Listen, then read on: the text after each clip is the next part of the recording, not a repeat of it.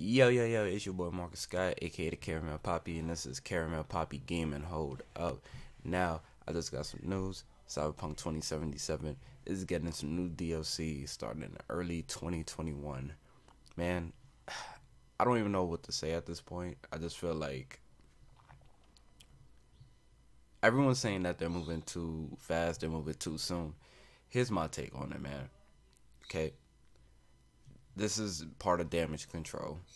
I'm pretty sure the DLC was already slated for early 2021, but and we already knew that the DLC was free, but the whole rollout of the game was good until people started getting, the review copies, and then the regular consumers started getting their copies. It was just a hot mess from the beginning to the end. And honestly speaking, this is probably the best way to, damage control everything that just happened within the last couple weeks. Uh, it's not much information. It's just the screenshot that I'm showing you. It just says free DLC hidden in Night City, early 2021. I don't know if it's gonna be a full line of quests similar to how The Witcher had the DLC packs and stuff like that, or like how Skyrim has that vampire DLC pack. I'm not sure if it's gonna be that close. They might increase the levels, hopefully.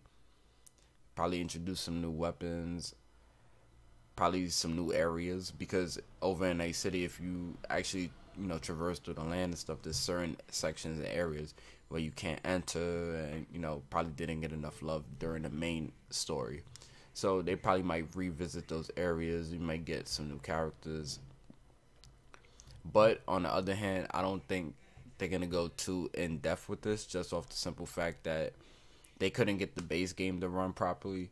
So I don't expect them to actually go all in with the DLC. I mean, I would like them to, but they got to get the base game fixed up first.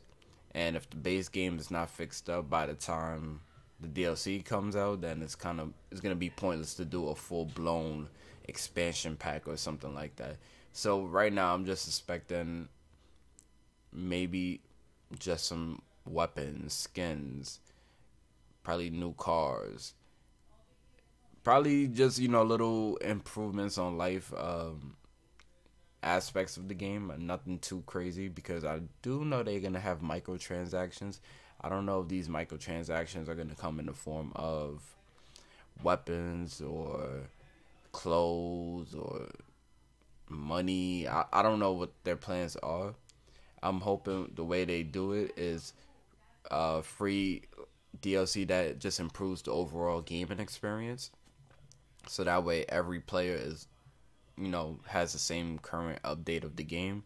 And then people have the choice to buy the DLC or buy the expansion packs that goes in depth on either Johnny or V, or probably go into different characters, or, explore some background on certain characters or certain things that happen in the Cyberpunk world.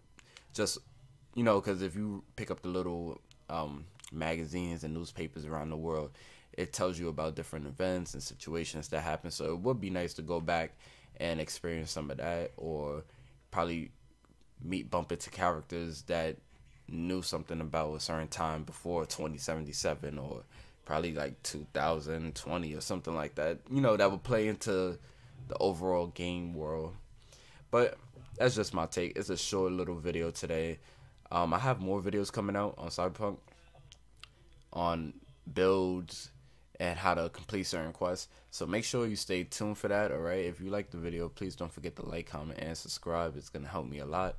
Alright, I hope you guys had a safe holiday. Happy New Year's if I don't get to make or put out a video by then. But hopefully I'll get a video out before New Year's Eve. And yeah, that's it, man. Stay safe. Mask up.